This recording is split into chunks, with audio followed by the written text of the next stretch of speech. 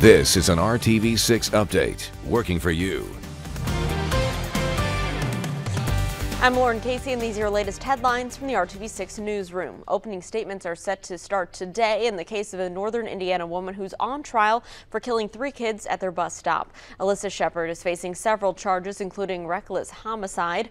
A jury was selected up in Fulton County on Tuesday. That crash happened back on October 30th of last year in Rochester. It killed a 9-year-old girl and her 6-year-old twin brothers. Shepard said she didn't know that she was driving towards a stopped school bus the morning of that crash.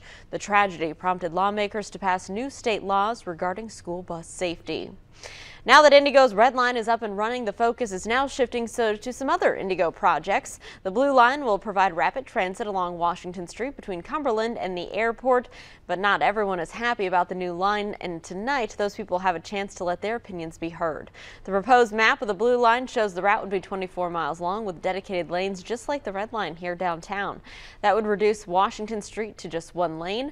A meeting to discuss the Blue Line will be held tonight at 5:30 at the Wayne Township Government Building. Todd. Temperatures today are going to be on the cool side. In fact, it's the coolest high temperatures we have in your 7-day planning forecast as we only climb back up into the 50s, but with mostly cloudy skies and a persistent northwesterly wind, it's going to feel more like it's in the 40s. Then overnight tonight, the wind will calm, skies will clear, temperatures will be falling back down into the mid-30s to upper 30s for overnight lows. So there could be a little bit of patchy frost in spots come tomorrow morning, but throughout the day tomorrow, any morning cloud cover will give way to lots of sunshine throughout the day, with high temperatures back close to 60 degrees for afternoon highs. Todd, thanks. For more stories and weather you need to know, you can download the RTV6 mobile app. Thanks for joining us.